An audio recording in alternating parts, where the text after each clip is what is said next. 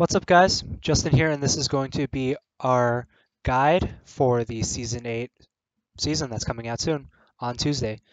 Just a little bit about ourselves first. We typically don't play in the off season, or if we do, it's just for fun. But we have since graduated university, so we do have more free time now. So we will be having a stream schedule from roughly 12 p.m. Eastern Standard Time to roughly 7 o'clock a.m. Eastern Standard Time. So basically a night schedule for me, which works out for me. Where we will be streaming ranked most of the time, although we will play with friends and other stuff at the same time. But yeah, looking forward to getting back into game grinding and hopefully get back to Challenger. We can probably do it.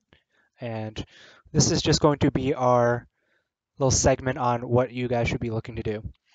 So we're just gonna try and do this in one shot. Um, so let's talk about runes first. Obviously, masters are gone, so there are only really a few choices here. I'm just going to say off the bat that um, my opinion is that Shaco either plays as an assassin, which is the high percentage of the time Shaco's played an assassin, and even like the only time you don't need him to play an assassin role, quote unquote, is when your backline outscales their backline, right? In terms of a macro perspective, right? Because if your backline outscales their backline, then all you need to do is you don't need to go and assassinate their AD, you just need to peel, right? And you don't need to peel in any particular way. You can put boxes down, but basically how you peel is you kill the people that have to dive your carry, right? So there's not going to be a lot of reason to play any other style except an assassination style, right? Like if you were going to play a tanky style, then uh, like what's the difference between a tank and an assassin, right? Uh, like sure, Shaco can fill that criteria, but the only reason you would want to play a tank is for your backline, right? But what's the problem with your backline winning out zone? Well, people are diving them. Well, how do I answer the people diving them? Building tank doesn't necessarily answer that, right? It just means that you're tanky. It doesn't mean that, you know, your backline doesn't die. So by having a damage build, you increase your chance of your backline not dying by being able to kill whoever's diving your backline. So I don't really see a justification behind playing anything but a damage-oriented style. As such, we skip the precision tree. There's nothing in here. Press attack is pretty bad. Lethal tempo is pretty bad. Flee is pretty bad. You don't like as an assassin, you don't need this health. You don't build your non-attack speed assassin. And press attack, you don't want that many autos. You don't get that many autos off. You don't get any value out of these keystones. Inspiration, same thing. You don't get value from Unseal Spellbook. You have Smite anyway. Glacial Augment is whatever. Klepto, you don't proc it. Obviously not defensive movement. So we're stuck between Domination and Sorcery. And in between them, in between Comet, Airy, whatever, we end up going with either Electrocute or Dark Harvest. So let's just leave the Keystone out for now. We'll just put the obvious things as here, here, here. And then for our secondary, none of these matter for precision, right? Overheal doesn't matter. You shouldn't be taking damage like that. Takedown doesn't matter. You shouldn't be dying. Blah, blah, blah. None of this matters. This is on kill, so you don't care about these. You're not really going to be taking this because, like, these assume that they're low or you're low, and either of those assumptions are generally bad. The only one you could take is this, really, if people have more max health than you, but that means you're killing tanks. But you can go down a better tree to do more damage, which is basically Sorcery Tree. Obviously, we say we don't want this, and we might want Boots earlier than this, so we don't want to take this. We don't want Future Smirker. We don't want Dematerializer. We're not a laner. We don't even take Flash. We don't care about business because we have base mechanics as a jungler. Don't really need this because you shouldn't be getting out of line anyway. We want damage. Approach velocity doesn't matter since we're on our own a lot of time, and CDR doesn't matter. So we pretty much lock in on this.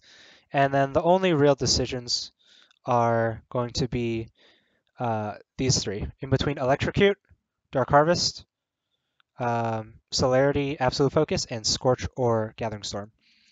We're not taking Prayer because we're not someone that is extremely high utility, so we can just get there and then do something. And obviously these are pretty easy. You don't care about healing because you're an assassin. Cheap Shot is just going to be worse than Sudden Impact for damage. You don't really want Zombie War because that once they see the zombie ward, that means they'll know where you've been as the jungler, and you don't want to reveal information. Same thing for Ghost Poro. Like if they see they canceled out a Ghost Poro, you're revealing information, so you take eyeball. You don't care about healing, you don't care about CDR because all you have is Tiamat, so you end up taking Relentless Hunter for move speed. And then over here, we're not taking Nullifying Orb, we shouldn't take damage. We don't need spells, and Ultimate Hat doesn't really matter for us. We should be able to get pick per ult anyway.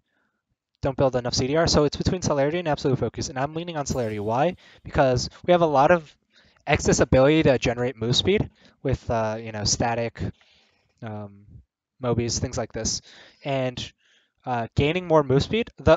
When I was testing this, the relative damage increase of Absolute Focus compared to taking Celerity is minimal, but the movement speed was noticeable with Celerity, so we just take Celerity over.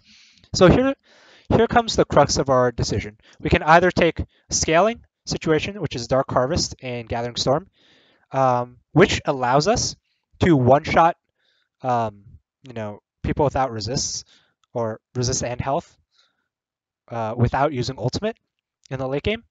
So let's say Vayne walks up and they don't have health and resistance, health and armor, then we'll be able to one-shot them without using ultimate. Alternatively, we can run Electrocute Scorch for early game scenarios. So, but then we lose out on that late game initiative and we gain a little more early game initiative. So I'm leaning on. So we have to think about what situations do we need early game situations and what situations do we need late game scenarios, right? And the majority of the time, Shaco is not going to be an early game champion. I don't know what other people tell you. I know a lot of other Shaco players tell you this, but they're probably not playing against good opposing junglers, right? So if you're playing against a good opponent, there's no way a 3-spell jungler is going to beat a 6-spell jungler, right? And what I mean by that is you're never going to be able to beat Lee Sin, Rek'Sai, Nidalee, or Elise, right? You're never going to be able to beat them one-on-one if they're playing properly. If they're playing bad, then, you might be able to one-shot them later, but you're never going to be able to scrimmage them in the early game. So against those, it doesn't even matter if you take Electrocute and Scorch because you'll still lose to them, right? So against junglers that are going to be strong against you, you should take this combination because you're never going to have strong enough value in the jungle 1v1. Now, that's not to say that Electrocute Scorch can't be taken, right? If you're taking Electrocute Scorch there, then you're taking it for the purposes of trying to kill a laner, not for trying to, duel the jungler, right? Which is perfectly fine. But let's say you try and kill a laner, right? Well, obviously you don't beat the jungler, so you have to be trying to kill a laner in a situation where they're not counter ganking. And the majority of the times, if there's counter gank potential, then you can't go for that gank anyway, right? Unless your laner is stronger than their laner, right? Like if your laner's Jace and their laner's Maokai, then the 2v2 is flippy. So, but in the majority of situations where laners are equal, then you're not going to be ganking that lane anyway because there's counter gank potential, right? So you might as well scale into the game like this for that late game potential burst situation. Now let's talk about the situations where you could take Electrocute Scorch. If you're taking Electrocute Scorch, that means you could potentially be taking the early game initiative against the opposing jungler, right? So obviously you're not going to beat 6-spell junglers. You're also not going to beat low cooldown junglers, right? The Olaf, the Kha'Zix situations where they're going to cycle cooldowns while you have no cooldowns to cycle. You're going to lose to those junglers, right? So the only junglers you're really going to take this, or you should possibly take this against for skirmishing, are going to be melee AP non-cycle junglers and melee AP or melee AD non-cycle junglers. So we're talking about like Kayn, who won't be able to cycle 2 rotations. We're talking about like Gragas that won't be able to cycle 2 locations. And in those scenarios, you can take this and you'll be able to 1v1 them. Now, let me say why I am going to recommend Dark Harvest Gathering Storm for like 90% of situations. Obviously, number one is going to be that you're not going to be versing those junglers a lot of the time that are weaker than you or even to you. Number two, even if you do take Electrocute Scorch, that doesn't mean that jungle 1v1s are jungle 1v1s, right? Like very rarely do two junglers actually just walk into each other. Like if both players are good, the weaker jungler is never going to check the stronger jungler, right? So even if I'm taking this and I'm saying, okay, I'm going to go invade their Gragas because I'm stronger than them, that's not the end of the story, right? Just because you take this doesn't mean you get to invade the Gragas, right? You have to take into account the lane push situation. If your top laner is pushing it, is getting pushed in and your mid laner is getting pushed in, you can't invade the top side profitably without their teammates collapsing first, right? So even though you win the jungle 1v1, doesn't mean you win the macro invade. So you're only going to be taking this setup when the snowball ability of the game is high, right? You have pushing laners, which allow you to invade a jungler that is going to be equal or weaker than you when you take this setup, right? And that happens extremely rarely. Plus, when you do take this, you're missing out on that late game one-shot potential without your ultimate, right? So let's say you took Electrocute Scorch, and now you have to one-shot their AD carry potentially late game with ult. But let's say you take Gathering Storm Dark Harvest, you can one-shot their AD carry without ult late game, use your ult to get away sometimes, and then maybe retract back into the fight to kill their mid laner and stuff, right? So I'm going to say that 90 to 95% of the time, you're going to want to take Dark Harvest and Gathering Storm, just for the implication in the game. Also, if you're not aware of how macro strategy works, then I would recommend this setup as well. But if you are aware of how pushing lanes and invade structure goes, then you can take Electrocute Scorch in those minor scenarios. All right, that's going to be the rune setup. And now let's talk about the item builds. Oops. All right. So when we talk about the item builds, again, we're putting the priority of Shaco as an assassin, but an assassin that can operate in multiple facets, right? Picking off their backline is important, but that's only important if like your backline like can't win, right? So let's say they have Vayne, and Vayne is the end all be all AD carry for the late game, right? The reason why Vayne is the end all be all AD carry for the late game is because when she ult tumbles, she automatically gets the first hit, right? Because you can't auto attack her while she's stealth. So she's always going to get the first hit, which means that if she gets into a fight with any other AD carry, she's going to get the first hit. Assuming they have equal crit and equal attack speed, the enemy AD carry will die first, or your AD carry. So, but let's say you have Jhin, right? Let's say you have Jhin versus Vayne, then it's crucial to kill the Vayne because you can't win the fight without killing the Vayne. But let's say you have the Vayne and they have the Jhin, right? It doesn't really matter if you kill the Jhin because Vayne's going to win anyway. So all you really have to do is kill or peel for the Vayne, right? So the item setup is the same, but how you play the game can be drastically different, if you understood what I said there. So we start off the game with obviously buying warding, machete, and rejuve. So small tidbits on this. You want to buy the warding trinket first. Buying the warding trinket first means that you're generating your second trinket off that ward as quickly as possible.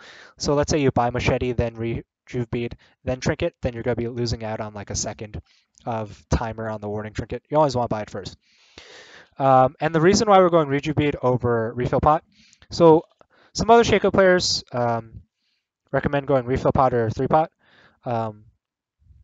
Here's the truth of the matter, right? Rejuve bead breaks even with refill pot at roughly 3 minutes, right? So after 3 camps. So insofar as maybe 3.5 camps. So insofar as you're comparing it to refill pot, it's only better to get refill pot if you think that the early game is going to be in such a situation that you need refill pot, right? Like if you think that you can get 3 camps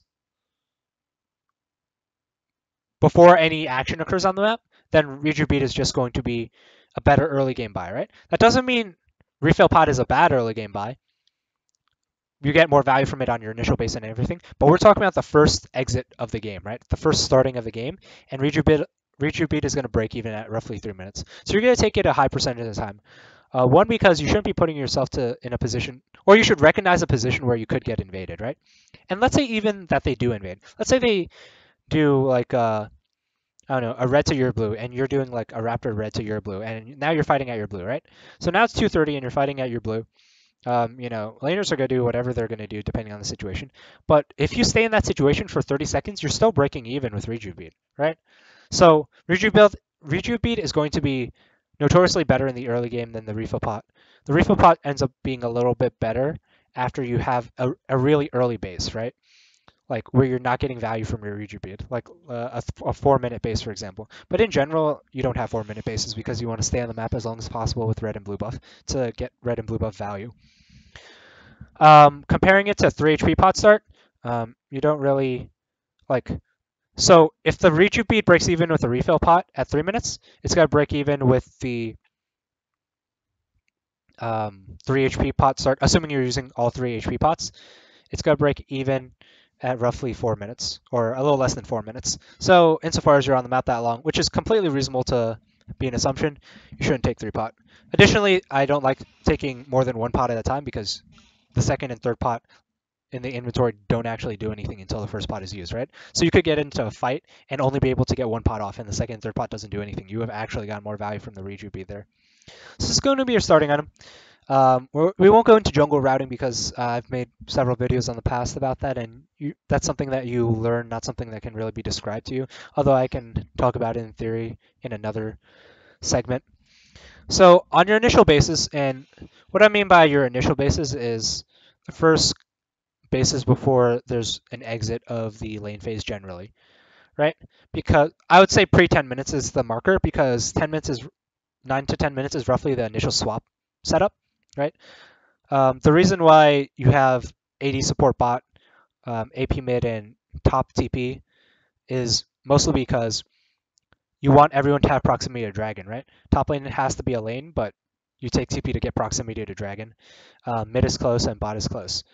But as soon as the 10-minute marker comes and herald comes, you can like swap your bot lane for situations. Like you can do, let's say, a bot to mid swap, right? You send your mid laner to go bottom, and you send your AD carry and support mid. The reason why you do that is because maybe you want more herald proximity. Like if you have a useless dragon, not a useless dragon, but like a low value dragon, right? I consider low value dragons mountain, ocean, and cloud, um, in that order. One, because mountain dragon is low value because it only aggregates the amount of damage you're doing minimally, whereas you're probably going to get that objective anyway with the added benefit of like 2 or 3 seconds. Ocean Dragon is a little bit valuable, but it's only situationally valuable, like in particular team comps or in lanes where you're allowed to play back a little bit. Cloud, obviously, I've never actually felt the implication that Cloud was making me like. I know it makes me a little bit faster, but it's not a strong feeling. Maybe you have like a slightly better rotation, but those are all pretty low value drags. Inferno is the only really high value drag. So when you do a bot to mid lane swap, for Herald priority, like this is the time frame I'm talking about. Pre macro setup, right? Standard top lane, standard mid lane, standard bot lane. You could run into situations where you do have like a top bot lane swap, but you should generally win those scenarios unless you're the one initiating the scenario. Either way, it's the same thing. You don't really want to play those spots as Shaco because you're a high econ champion. All right, going into the end build, obviously on your first base you want to swap to sweeper. Same thing with the warding trinket. You want to swap the sweeper right away. The reason why you want to swap the sweeper right away is to give yourself the lowest cooldown on the sweeper as you exit the base, right? You would like to base for first item Tiamat for 12 or 1050, but if you don't have that, you should pick up boots over longsword. So, yeah. Um, so if you have 1200 on base, you want to pick up Tiamat. But if you, let's say you have like or if you have 1050, you should pick up Tiamat. But let's say you have 700, right? I'm not gonna buy 2 longswords here. I'm gonna buy Boots longsword. The reason why Boots takes priority over longsword, like let's say I base with 400 gold, I'd still buy Boots over longsword, right? The reason why Boots take priority is because one, uh, map proximity is a way more important. The Boots allow you for counter gank potential, potential ganks, uh, situations where it would otherwise be unlikely that you get something. While the longsword, sure, it makes you do the camp a little bit faster. So let's say you're running from base, like you did your first base and now you're running to your gromp, right? Well, how fast, what time in the game will it be when you finish the gromp? Well, let's say you took boots, right? You're taking boots to get all the way to the gromp, and you're going faster because you have boots there, and now you do the gromp. You're gonna do it a little bit slower compared to the longsword situation, but you're getting there faster. So let's say you take longsword, right? Let's say you take longsword. Now you're walking to the Gromp slower, but you're getting there, and now you're doing the Gromp faster. In general, the boost is going to have a higher time frame, right? You're going to get through the game faster, right? By buying boots, right? So let's say this Gromp situation. Let's say that you were to go from base to clear the Gromp, and the time you're finished clearing the Gromp is, let's say it's 5 minutes in the game, right? Well, if you had done the same thing with the longsword, the time would be roughly 5:02. And I'm just saying this because the movement aggregation of the boots to the Gromp is going to be more than the longsword damage increase onto the Gromp, because that's only 10 AD, and that's just one more auto attack, whereas the move speed is going to generate you consecutively more seconds. So you're going to want the boots first over the longsword. So after that, you're going to probably want to finish the Tiamat. The difference between boots 1 and Moby boots is pretty like you're going to gain a couple more seconds in the same thought process, but you really, really want Tiamat as viable or as quick as possible. Otherwise, you won't really have access to the Raptor camp unless you have Smite Up, which is a problem because that makes you a jungler that can't jungle, which sucks, and it's also bad for you because it also opens up that to being taken in. A lot of other bad things can happen there. So the priority is boots, then Tiamat, then Mobies. You'll typically be able to get the Tiamat in that situation, so long as you're not screwing up the early game. And you're going to get Mobies after that because Mobies translates into pick potential, map movement, all these consecutive seconds that are built up, right? It's the same thing. Let's say you take Zerker Greaves or any other type of boot instead of Mobies. You're going to be losing those move speed seconds while increasing your output on camps and potential scenarios. But again, you won't get those potential gank scenarios without Mobies. And Mobies get you to the camp faster, so you're actually saving roughly the same amount of seconds. Plus, when you have Insta Burst potential, Zerkers are a waste of stats. And then obviously with your extra stats, with your extra gold, you want to buy one pink, and then priority on refill, and then priority on health bot. So now you've gone through the 10-minute marker roughly, and now you're building your second item. And a lot of people hate on the static transition. I'm still a big proponent of static transition, and the reason why is because the Dustblade second, or the Warrior second, or the Triforce second don't allow you to fulfill your role in the game, right? So again, as we established, your role in the game is to be able to one-shot the enemy backline priority, or to be able to kill, the people that are on your carry, right? So let's break down both of those scenarios. When you build Dustblade second, Tiamat into Dustblade, you still can't one-shot anyone, right? You can do a lot of damage, but you still can't one-shot someone. And when you do build Dustblade or Triforce, same thing with Triforce. Triforce won't be able to one-shot anyone, right? So both of those scenarios don't allow you to accomplish the assassination goal. In fact, no second item allows you to accomplish that, right? Like Tiamat IE, Tiamat Dusk, Tiamat Triforce, none of those combos allow you to one-shot the enemy backline, right? And by one-shot, I mean literal one-shot. I mean no counter ability to, use sums or to flash away or do anything, right? The no counterplay kill. Now, you might be saying, okay, well, it's not just me, right? Like, maybe you have a top lane Camille. And if you do have a top lane Camille, then, they can dive with me, and I only need to do 70% of the enemy champ's HP, and Camille can do the other 30. That's fine. That's completely reasonable, right? And there's nothing wrong with playing an assassin role like you have a team. But let's think about what that looks like, right? What's the damage you can do with Tiamat Static compared to the damage you can do with Tiamat Dusk or Tiamat Triforce, right? I would say Tiamat Dusk or Tiamat Triforce takes 70 to 80% of their HP, and I would say Tiamat Static, you probably take 50% or 60% of HP, right? So you have to think about the scenario where it's going to be better to take Dusk and Triforce potentially, and/or Triforce. That means the conditions are: one, you have a consecutive another diver that'll go in with you. Two, they can deal that extra 30% of damage, right? Three, they couldn't deal 50% of damage, right? So they have a very small time frame for viability, right? Because if they can deal 30%, like if 30% is the max they can deal, then sure, maybe Dustblade and Triforce are better in that spot. But let's say they can deal 60% or 50%, right? Then you would have still gotten the kill if you had gone static, right? It would be a waste of uh, a stat buy because the static transition is stronger for transitioning into into third items or third damage items, right? Let's say they could deal 40%, right? If they could only deal 40% of damage and you can only deal 50, sure you're missing out on a kill.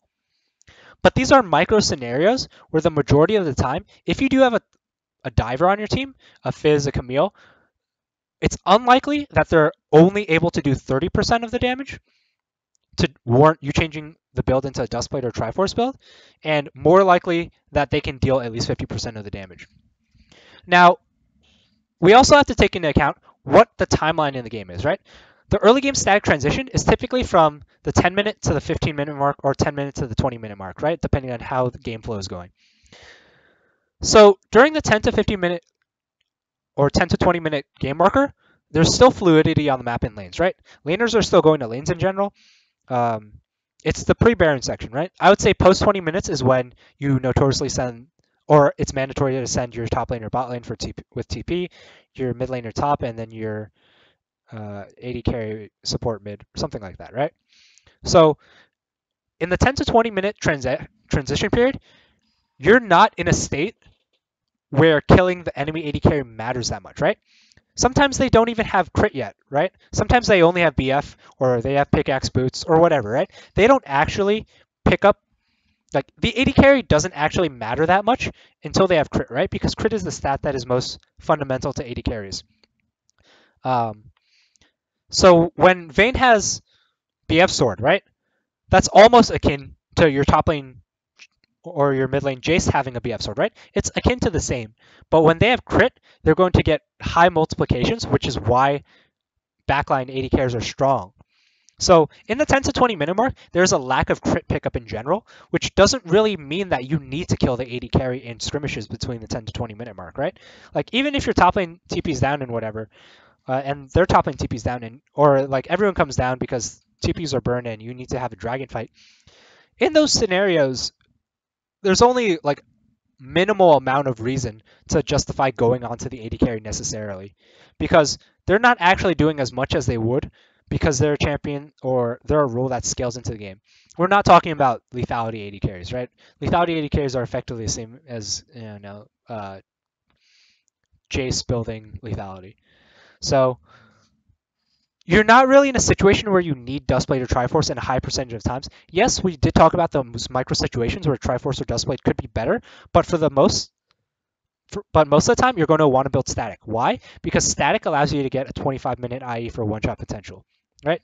Let's say you went Tiamat, Dustblade into another item. You're going to finish that item very, very slowly. Maybe at the same 25-minute marks if you are slow balling, but closer to the 30-minute mark in general, right? Where you finish your next damage item. So if I'm going Tiamat static IE, I have like the latest finish is generally 25 minutes. But if I'm going Tiamat, Duskblade, IE or another item, it's probably gonna be at 30 minutes, right? So once you get IE here, at this point in the game, you can one shot. You can one shot enemies um, without flash. You can pretty much effectively one shot carries that. You can one shot champions that don't have resist and or health at this point in the game. So let's talk about the static transition. Obviously, you'd like to have static, but what are the priority buy parts of the stack, right?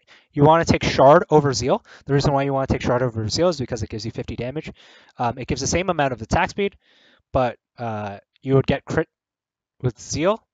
Um, but the Zeal move speed doesn't actually matter as much as the damage you would get from the 50 damage that you could get. Plus, you don't really care about the crit strike because you have automatic crit strike with your backstab. So you're almost always going to want Shard and then Zeal because they give, like, if you're going to argue that the move speed of Zeal is better than the Shard, then you could, have it in this manner. It's perfectly fine, right? Like, what's going to matter more? You moving around the map more or you having 50 damage? That's up to you. I'd say that for lesser experienced players, take the shard first, but for more experienced players like myself, take the zeal first. Move speed is going to matter a little bit more. 5% move speed because you're not one-shotting anyone anyway, right? You're just going to want to walk around the map. And then after that, you're going to want to prioritize the dagger after Brawler's Glove. Same reason, attack speed is going to actually translate into DPS, while Brawler's Glove has low value since you have auto crits. And same pink refill pot as available. So now you're at the 20-minute mark. Now you're, Baron spawning, or it's like 15 minutes, and it's close to the Baron game, right?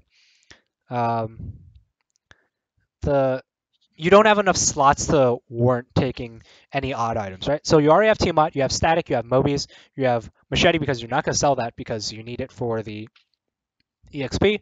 So now you only have 2 slots left. And with 2 slots left, the ideal 2 slots are going to be BF Pickaxe into IE, right? So let's say after your Static you got Poacher's Dirk, right? You're going to run into a lot of problem scenarios where you can maybe buy BF on base or buy Pickaxe on base, but then you're going to be sitting on a lot of gold a lot of the time because you don't have enough slot filters, right?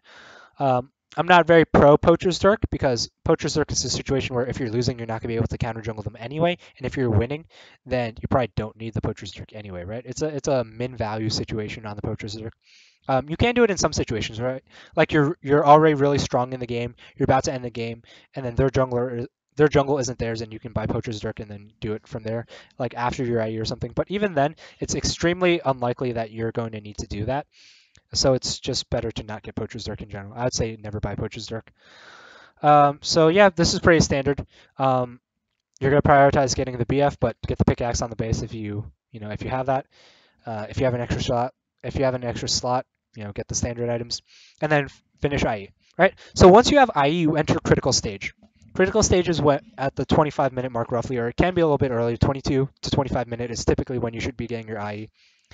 And when you have this, um, you can one-shot champions who will not have any health or armor additives, right?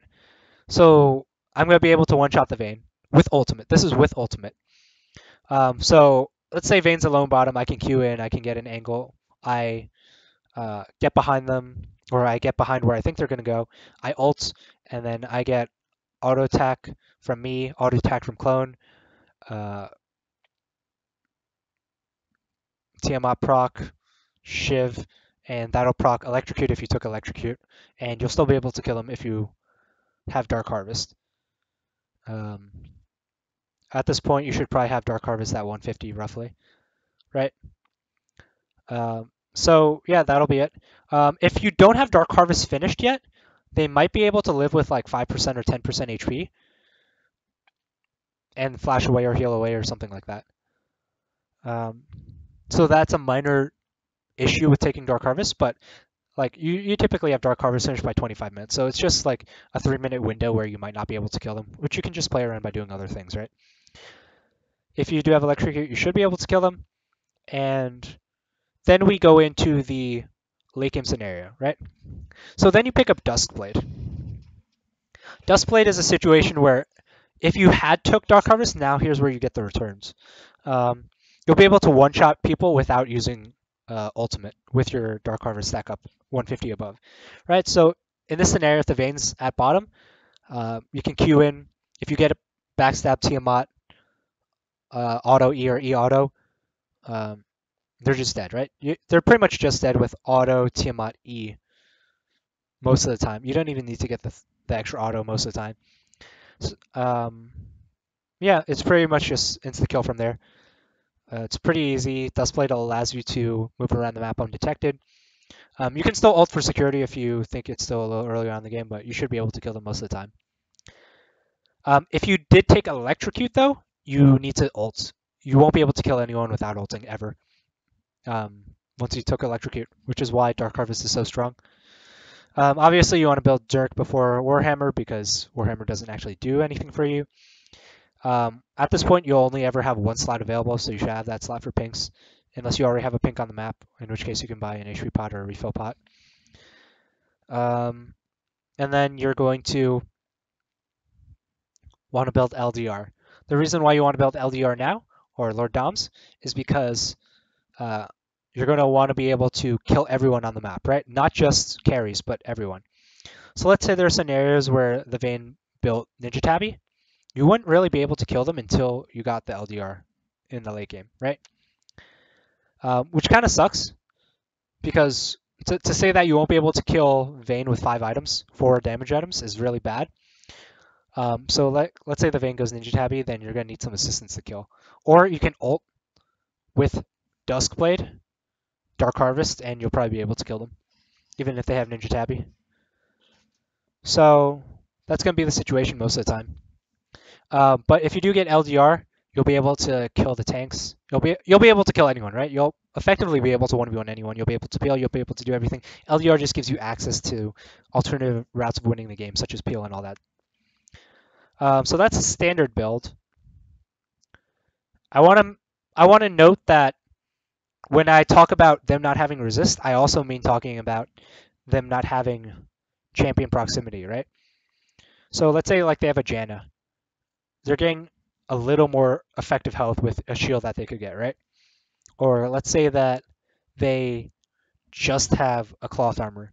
You should be able to kill that person, but you won't be able to kill that person if they have a cloth armor and a D blade, because that's health and armor. Minimal things like that are important to note. You also want to be very careful with your picks, right? If you're just going and trying to pick someone off in the middle lane with everyone missing, most of the time you're probably going to trade 1-for-1 at best, right? You're going to kill their carry and then they're going to kill you, which is, albeit, isn't a horrible trade, right? Leaving a 4v4 on the map where you have an 80 carry up is okay, but like that's not a spot you necessarily need to take unless things are extremely dire, right? You can look for a better spot to pick in general, like when people are showing or when they're in a side lane or when you have wards in the center of the lane so that you can follow them and pick. What do you want to do in the late game item swap situation? Well, obviously you want to finish your Ravenous and you want to swap out Static for Triforce just because Triforce does more damage than Static. Remember, we're only doing Static as a transition to get our third item quick. And obviously in the late game when you have extra gold, you're going to be wanting to build the Elixir. You're going to want to sell your Mobies to put a ZZ Rock portal down, maybe near your base, maybe not near your base. Sell your Mobies to get a banner, put it on the alternative wave like bot lane if Baron's up, for example. But make sure you have enough money to sell the banner, or make sure you calculate your money so that you can sell the item back, get your Mobies, and then play it from there. Um, and that's going to be the item build. So that should wrap up our situation. Obviously, we didn't talk about jungle routing, but we did touch upon macro a little bit. So for those of you that were interested in my thoughts going into the season, these are the builds I'm going to be playing in terms of runes and item build. Feel free to follow the YouTube. I'll be putting a little more detail into it now that the season started. Follow Twitch, Justin Lee 459. I'll be streaming during the times I said at the start of the game, and I'll be tweeting about it before I go live. Hopefully, we'll be going. We'll probably get Challenger this season. See you guys next time.